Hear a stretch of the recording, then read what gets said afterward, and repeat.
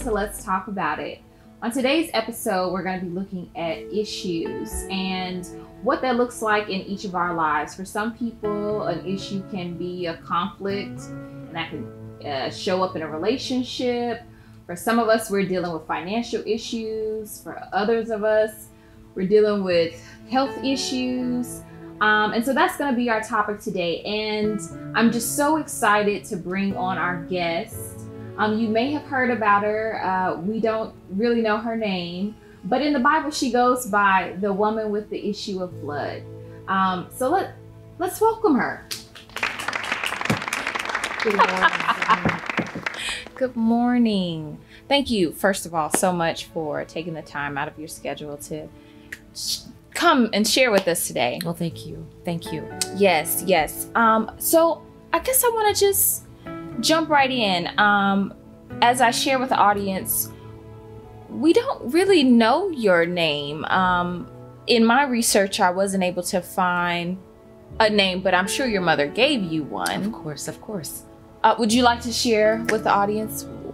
Well, actually, I would prefer not to. Okay. Only because I feel like remaining nameless in sharing of my story as based on the scriptures, the Holy Scriptures, it just gives a place for those who feel like they are also nameless, that they don't really have a place to be identified by their name, but more so by their condition. Mm-hmm. And that's one of the things that I would like to speak to when our show allows, how we can be attached to labels and conditions more so than even our names. Yes.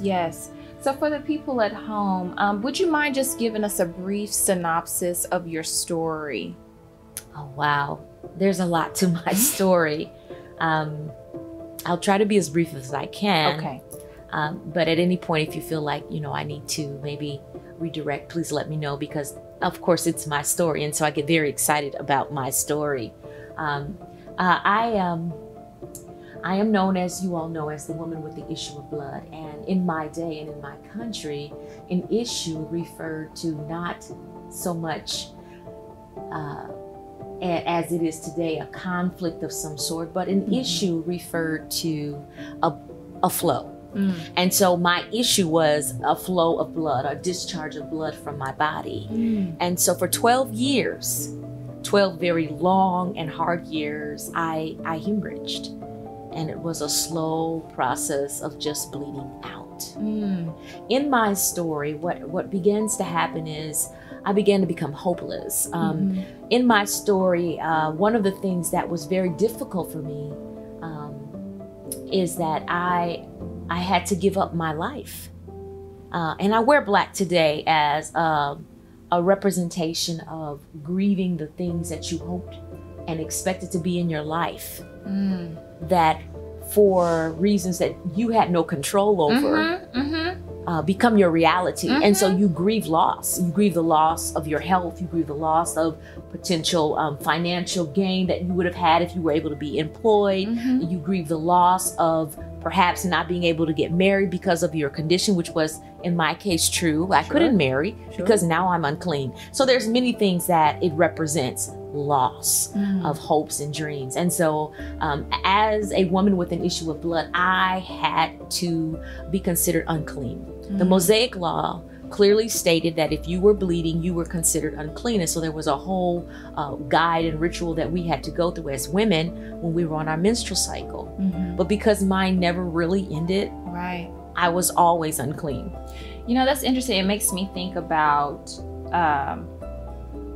the notion of the irregular menstrual cycle, which I feel like in today's society, we don't really talk about, and how there are some women who have irregular cycles also who suffer from like debilitating cramps and are still expected to show up. It's just like, you got to push through it or you deal with it. Right. And it's its own form of isolation. And even with the irregularity, I think that you have to also at some point address and speak to things like women who, because of their irregularities, have challenges with even having children, which is again, if the doctors are saying one thing and you don't have hope in God that this situation is not going to be your reality, you can grieve the loss of of the hope of ever being a mother. So there's many Yes. dynamics to the situation. So I was considered to be unclean. And in my country, in my day, it was something that you had to publicly announce. I don't even know if you can understand the gravity Sure. of having to go publicly into any situation. Anytime I would be around people, I had to start out by saying, unclean, unclean. I had to own that as my label, as who I was. I was the unclean woman. No one wanted to touch me because based on the Mosaic law, if they touched you, if I accidentally touched them, they would be considered unclean and they would have to go home, wash their clothes, wash their body, and isolate themselves for a certain amount of time within a 12-hour period or so, and then they would be considered clean again. So no one wants to go through that because they touched me. No one wanted to touch me. I don't know if anyone can understand how hard it is to live a life, 12 years, where you are not free to touch others and people don't want to touch you. You know that it's definitely not the same, but it makes me think about what we've been experiencing these last 19 months in COVID and not being able to touch our loved ones, you know, be in community and fellowship with our friends. And, you know, particularly thinking about like the elderly community, you know, who have lost their children and have lost family and they're the only ones left. And sometimes, you know, the only interaction they get of touch or conversation is at church or at the YMCA or like, you know, those type of gatherings, or even thinking about the young children who get socialized and learn how to play and learn, you know, social skills in school, but haven't been able to go to school or daycare because of COVID and like the impacts that's going to have, you know, past this moment. And so just to your point, I can't really imagine. We've been struggling in the last 19 months with all the effects that's been going on, but to be in isolation for 12 years for something you can't control. I mean, and you're punished. You're punished for it. And it wasn't something that I wanted. It wasn't something that I asked for, but something I had to live with. Wow. And so I became a social outcast. And, you know, in society, we still have people that are considered a part of the social outcast. And it's a very hard life when you don't feel embraced, when you know every time you walk in the room that there's this unspoken feeling of rejection and not being accepted. It's extremely difficult. And I know that it still exists today. Oh, yeah. And so it's something that we need to identify and really deal with. Sometimes you try to ignore these things, but it's a reality. And so, yeah, I had to go. I had to say unclean everywhere that I went. And it was just a hard life for me. Not only was I dealing with the physical, I would go to the physician here and there. I mean, I wanted to be well. Yeah. Sometimes people think people want to be the way they are, and it's not true. But sometimes it's like I've done all I know to do. I've tapped into all the resources that I have, and nothing has helped me. Just hearing you say that, like, people think that you're in certain positions because you want to be there. Exactly. Or you haven't tried to seek counsel or what have you. It makes me think about when I was living in New York at the time, there was a homeless man in the subway terminal. And I walked past him, but something had me go back. And I sat next to him and I said, you know, why do you think people walk past you? And he said, because people don't think that they could ever be in my position. And then he shared that he used to live in Virginia, worked in finance, had a, you know, 6-figure paying job, nice house.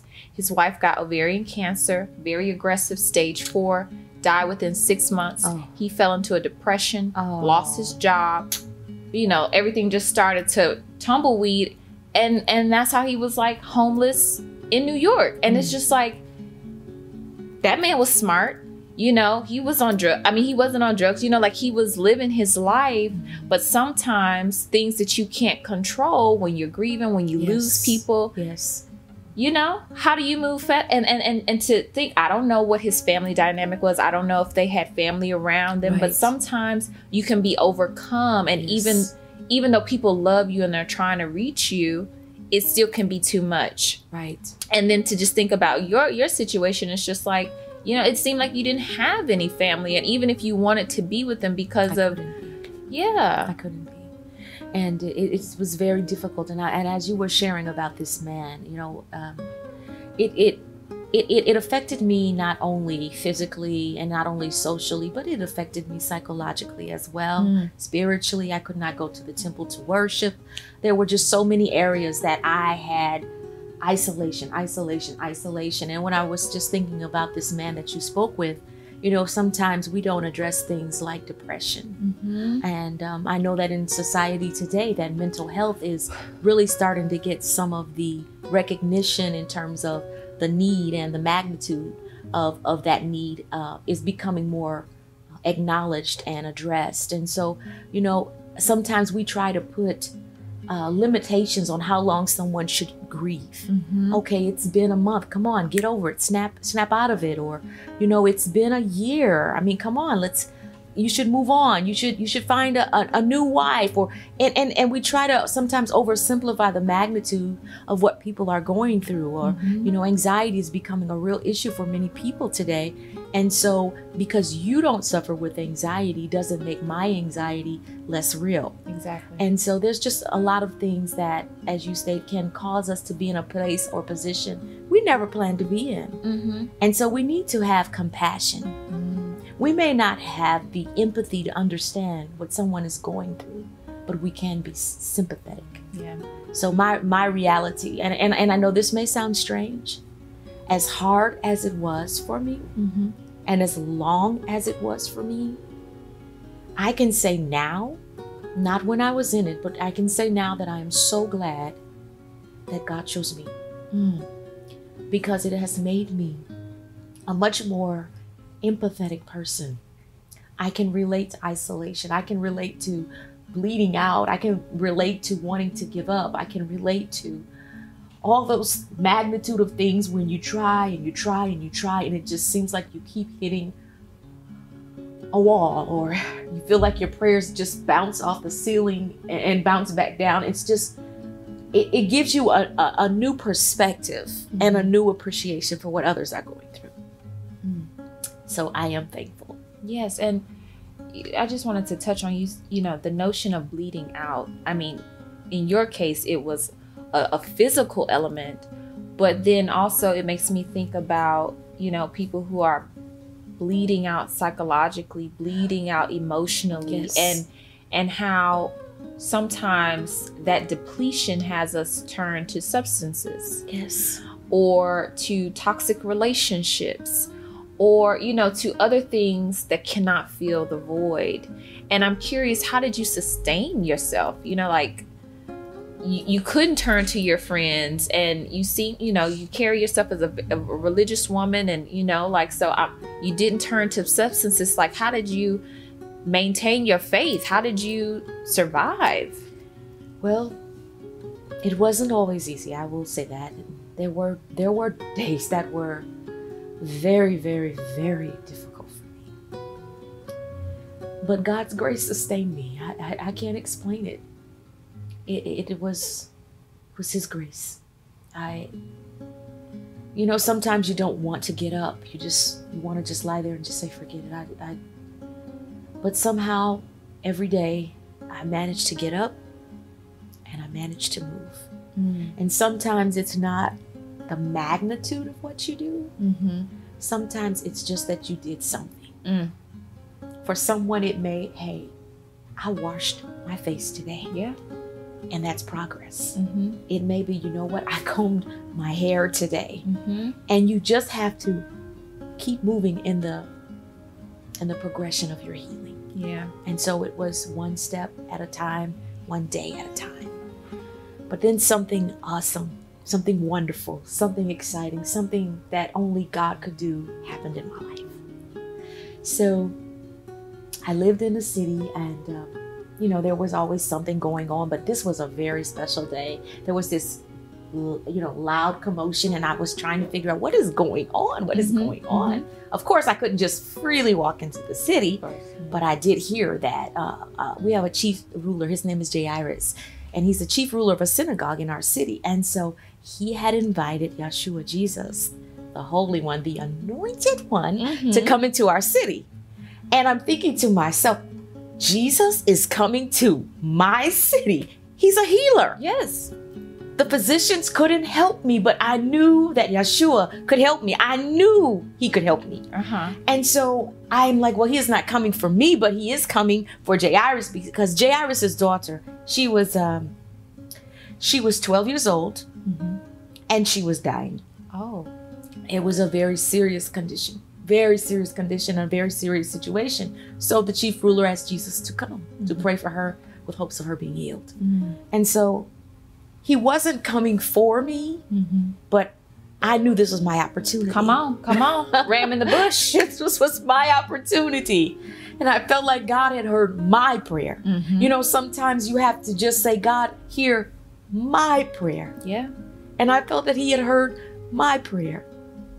And so he was coming for Jairus, and I'm saying to myself, I have to get in the path of Jesus. How am I going to do this? How am I going to get in the midst of the crowd? Because wherever Jesus is, there is a crowd. Yes.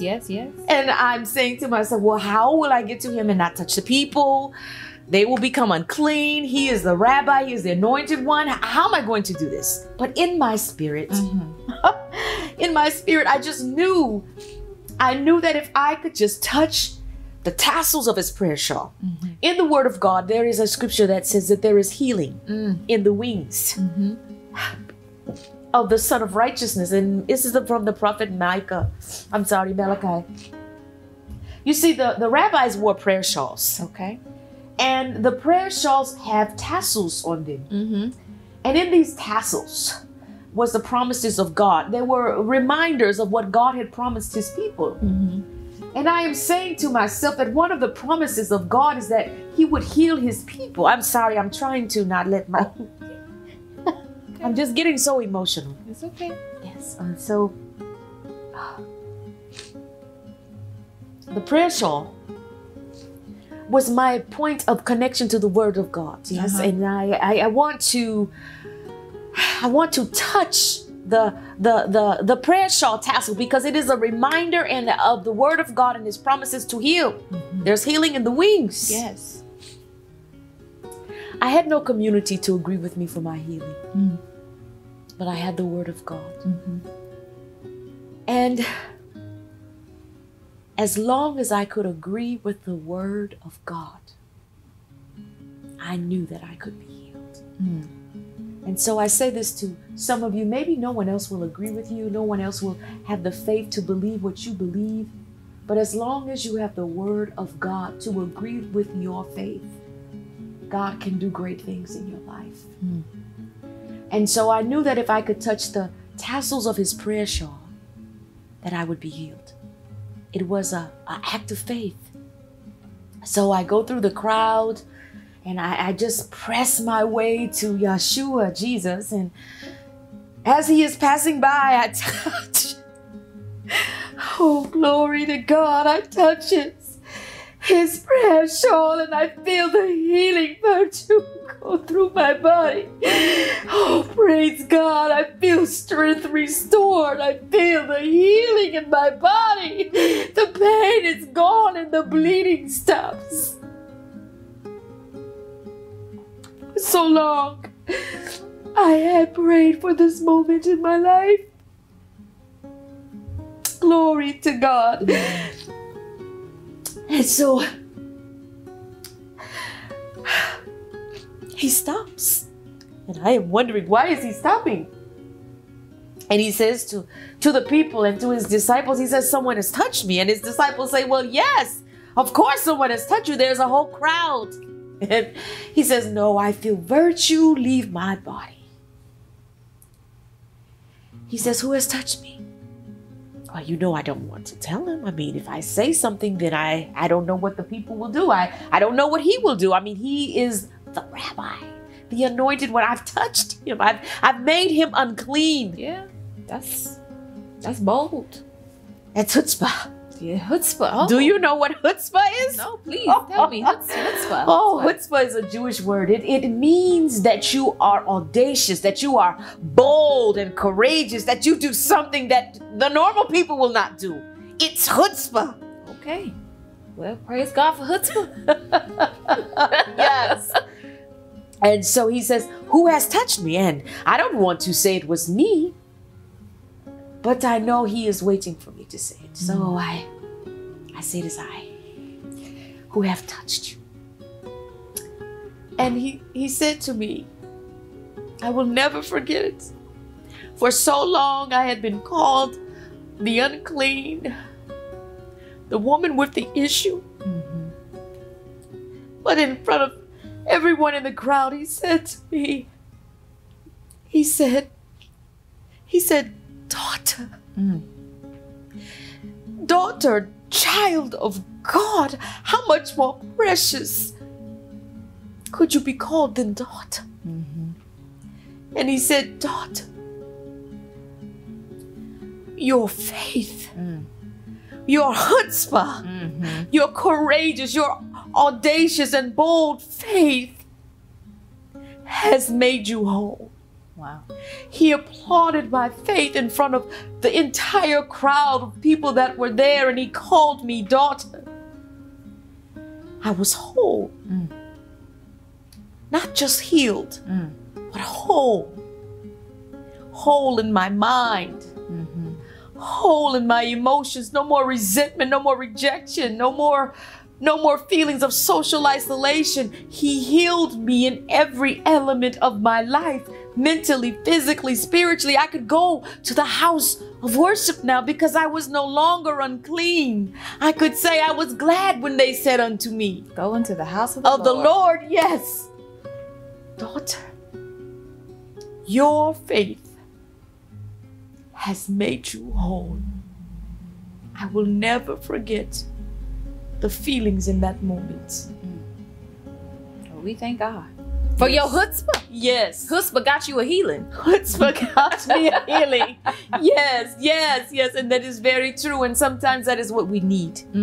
We have got to just say, forget about the people and press our way and let our chutzpah get us to Jesus. I know. Because he is willing, he is ready, he is able, he is capable. But faith without works is dead. It's dead. And so there was a part of this healing that required me to participate. And it came with great risk. But as you stated, my chutzpah, it paid off. Well, y'all, don't let the people block your blessing. You better activate that chutzpah. Yes. Yes.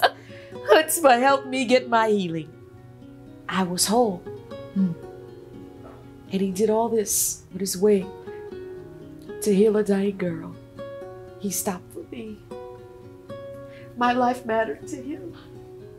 And your life matters to him as well. He will stop for you. He will deal with your issues. But you also need to meet him. Amen. It required action on my part. Faith without works is dead. In my case, faith without chutzpah would have never happened. But I'm so glad for my life, for my story, for my journey. And I pray that my story, my testimony, my life experience will bless your life. Thank you for listening, and thank you for having me. Thank you for sharing. My pleasure. Yes, yes. Well, we hope that this story has blessed some of you all, and that you have been able to see an aspect of your life in no longer the woman with the issue of blood, Amen. but a daughter of the Most High. Yes, And yes. we'll see you next time on Let's Talk About It. Thank you.